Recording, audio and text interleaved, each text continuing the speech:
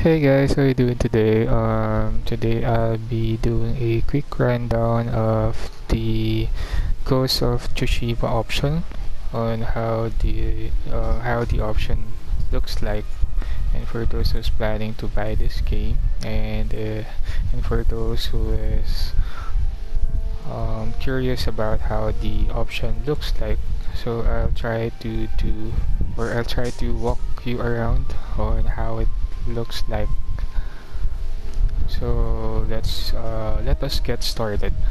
So and Ghost of Tsushima, there are different types of option like similar to other games. And as you can see here, there are four options, which is the gameplay, the audio, accessibility, and the display. So for the first option, we have this gameplay option, and if you can see here, just a quick um, just a update. So the Soccer Punch just released the latest patch, which is the 1.05 patch, and before before the patch was added, we only have three difficulty levels, which is the easy mode, the medium mode, and the hard mode. But for today, I think the Sucker Punch offers more challenging level for those player who is looking for um, more for next level of difficulty, and um, which is they can actually try by trying this new level, which is the lethal mode. And according to what I've read, since the enemies will become more strong, your character does as well.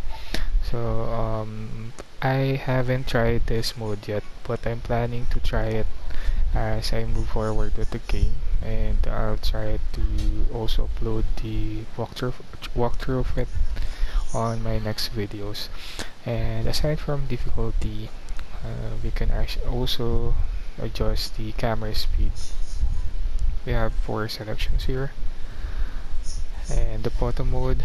Um, as you can see on the right part, photo mode can be accessed by pressing the right arrow keys. This mode has been used on previous games prior to this game. I can name one, which is the Witcher 3, and also photo mode has been also an added feature for for other open world games that I have played, like Horizon Zero Dawn, and then Uncharted. It's not an open world, but they are using photo mode. The Last of Us, um, God of War, I think. And for those whose purpose is to capture what is or to capture surroundings of the game while playing. So this is definitely the mode that you're looking to, because you can also use this mode if you wanted to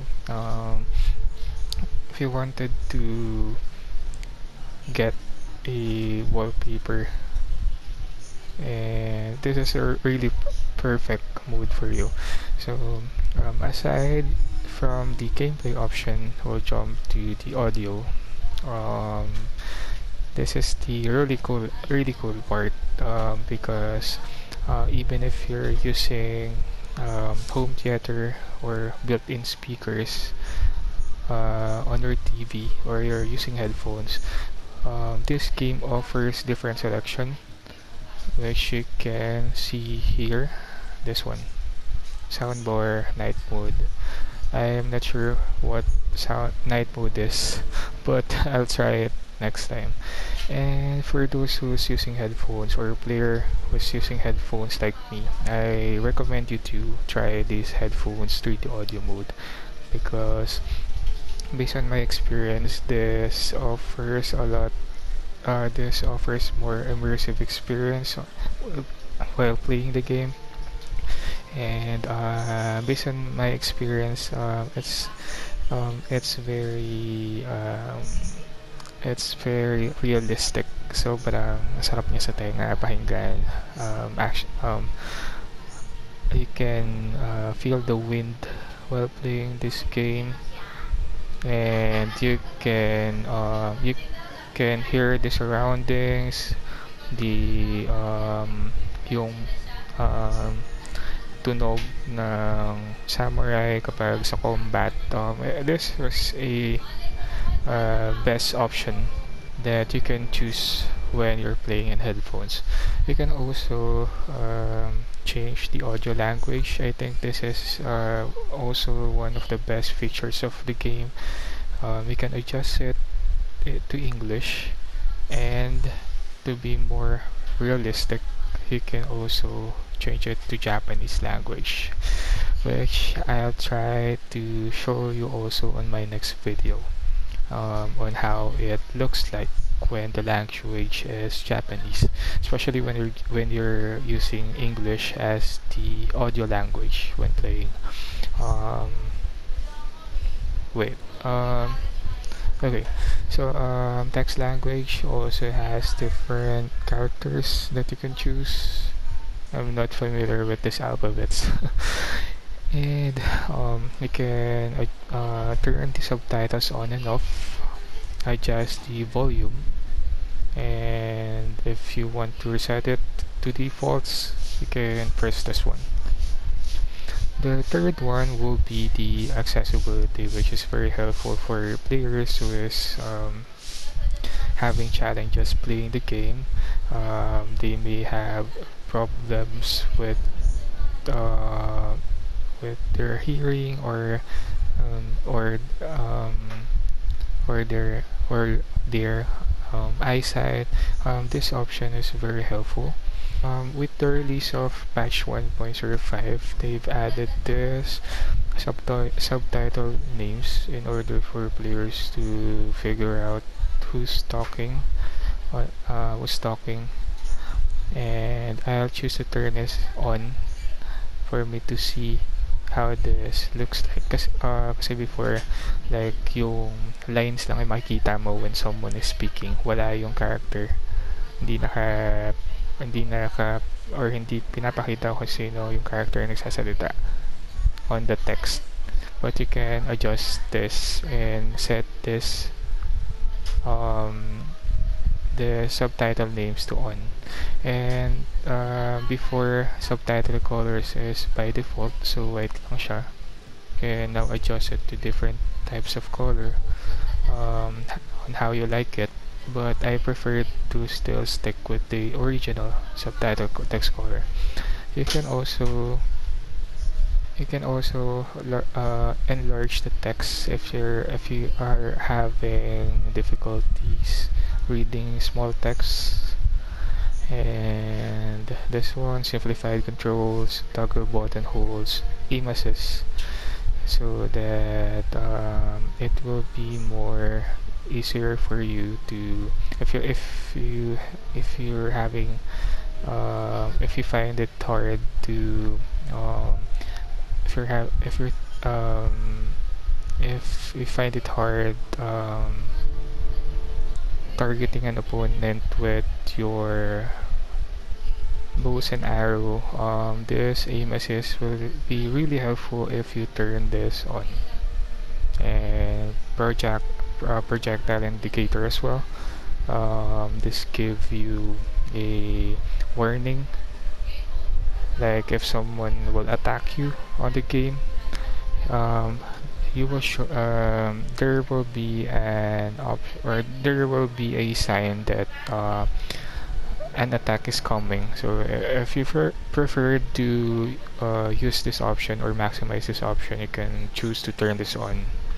And adding to your immersive experience while playing this game, you can turn this on if you like to feel the vibration.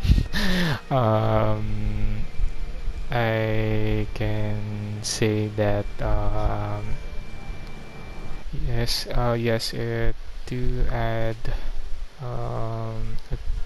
to add realistic to the experience. And yes, I felt the samurai like when the game is on the combat mode. I feel the effects when the samurai clash together. So I'll recommend you to turn this on. And for this one, let me read the description. Okay, I'll try to turn this off since I'm more into um, challenges or difficulty. It's up to you if you'd like to adjust this last one. And last but not the least, we have this display option. You can adjust the brightness and um, this one. This is the part of the game which I found very interesting. Um, so this Kurosawa mode offers players to experience a Japanese type or cinematic type of gameplay, and I know or we know based on my experience, like this mode is something to look forward to. As you can read on the description, once you turn this on, the game will be in a black and white filter. So this is you can actually feel the immersive. You can actually feel an immersive experience when you turn this on. If you have watched a Japanese old Japanese movies, they are using a black and white filter, and I recommend you. And I haven't tried it yet, but I'll try it on my next video as well to show you. Um, this this Kurosawa mode is something new um, for the gamers, and this feature is also has been also one of the things that um, that older players were looking into, even before the game wasn't released. So I'll try to turn this on my next video, so we can experience it together. And shady style, show mask and cut scenes, and the last one will be show blood options. If you're I think this option will be helpful for those players who is not that violent or who is a PG style player. They can turn this off. But if you like gore, violence, or something like yung mapapawaw ka, or yung masasabi mo sobrang astig, you can turn this on.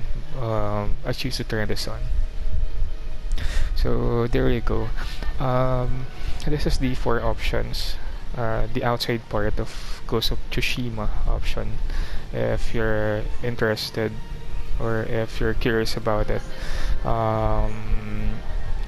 We have a quick rundown on this, and based on my experience being a gamer for almost decade and a half, this open world game is the best game that I have played with. So for those of you who is looking forward to the release of PS5 this holiday. So before you purchase one, I recommend you to try this first.